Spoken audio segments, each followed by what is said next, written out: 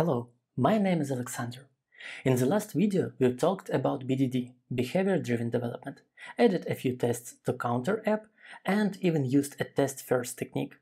In this video I'm gonna show you how easily BDD-like tests might be added to a completed real-life app.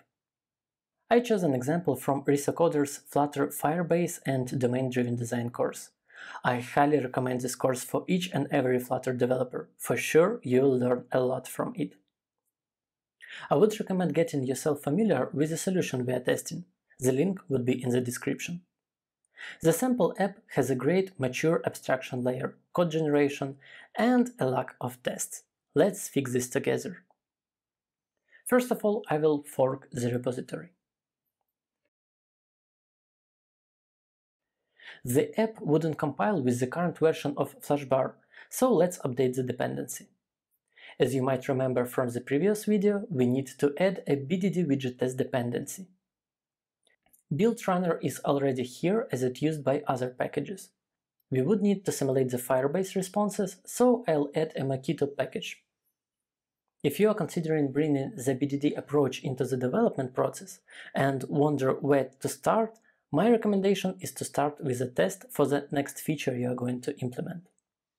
This app is already done, so let's start from the beginning. In our case, this would be a splash screen.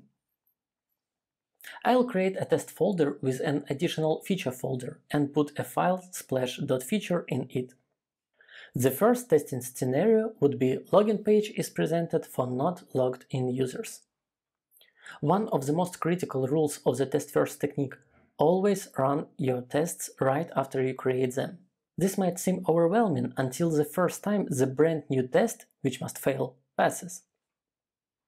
We'll use the same command from the previous video to generate Flutter tests from feature files.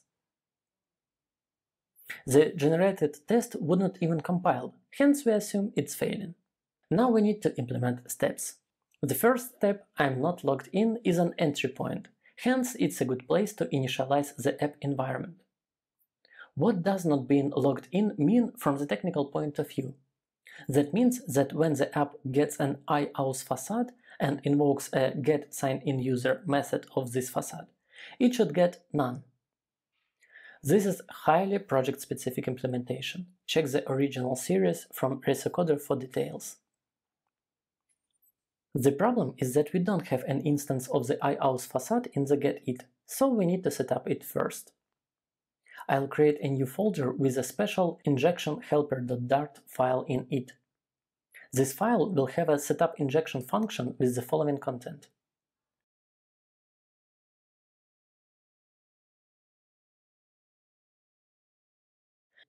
The app passes a production environment variable to the configure injection method. We'll pass an environment.test. We still lack implementation for IAuth facade and inode repository, so let's register them here. What should we put into factories? We cannot provide real implementations as they depend on Firebase and Google Sign-in plugins, which do not work in tests. For that reason, we added a Mockito plugin. I'll create mock classes that extend mock and implement require interfaces.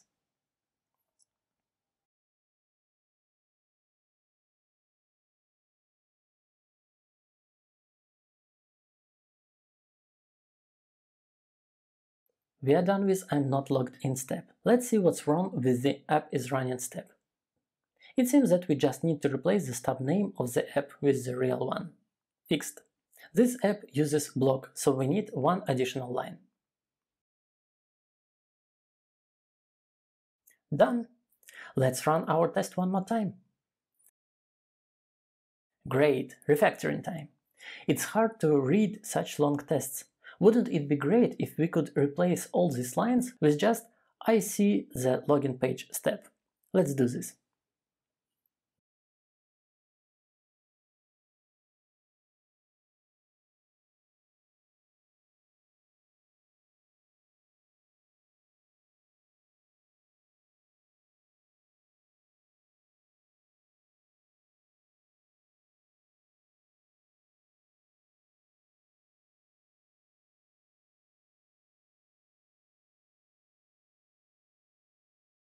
Super! The splash screen has one more scenario. It will show a notes page for a logged-in user, so let's cover it as well.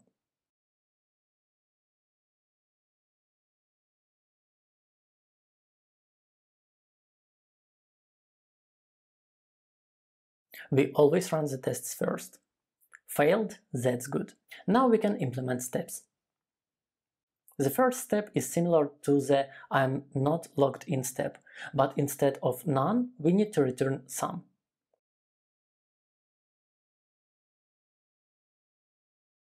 Some user. It's a good practice to put this model somewhere in the util folder, or maybe even create a generator for such models. For simplicity, let's create a user with unique ID and some email address and name.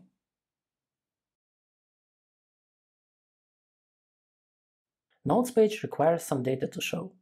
That's the reason why I added this step. The implementation is somewhat similar to the authorization mock, but instead of the user model, we'll return a stream of empty nodes list.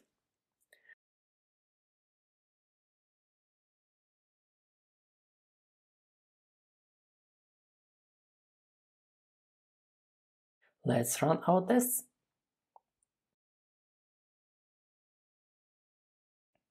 Okay, this is it for splash screen. How about a sign-in feature? Firstly, I'd like to check that the user is able to sign in with valid credentials.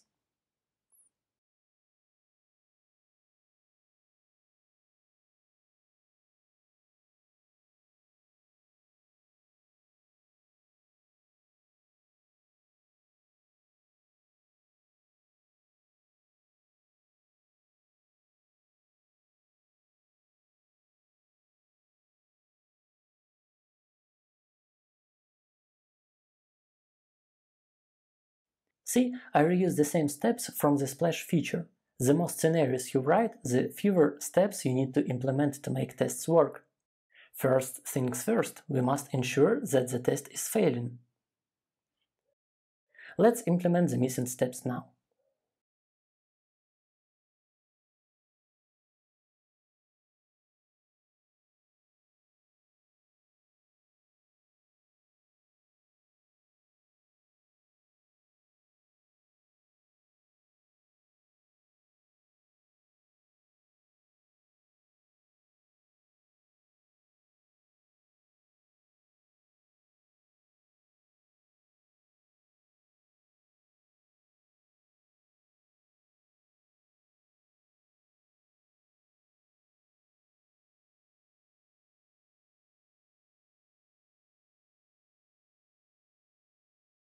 Now it passes.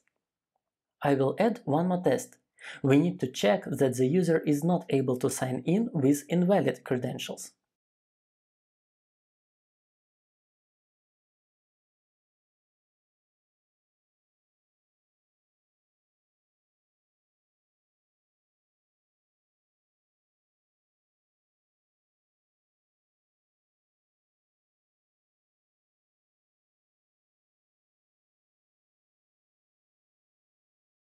Let's ensure that the test is failing and implement the missing steps.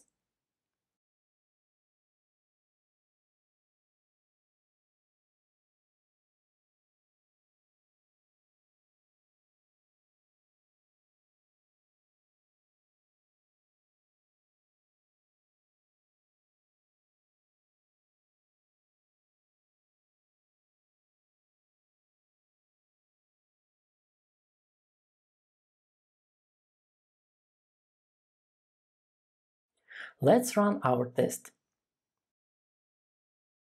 Wait, why do we have an error? That's because of the implementation of flashbar. It creates a timer that is still working even after the test is finished. We can easily fix this with one additional step. All other features and scenarios might be covered with the same approach, so I will leave it to you to finish the testing. I'd like to show you one critical point in working with legacy projects. Let me stop the code generation and run the tests from the command line. I'll put this coverage parameter to the call. It will generate test coverage information for our project. I use Coverage Gutters plugin for VS Code, which works with this information. So when I tap on Watch button here, I can open any source file, let it be signinform.dart, and observe which lines are covered with tests and which are not. This is it for this video. I hope you enjoyed it. I'll put a link to the project with the test in the description. Thanks for watching. See you!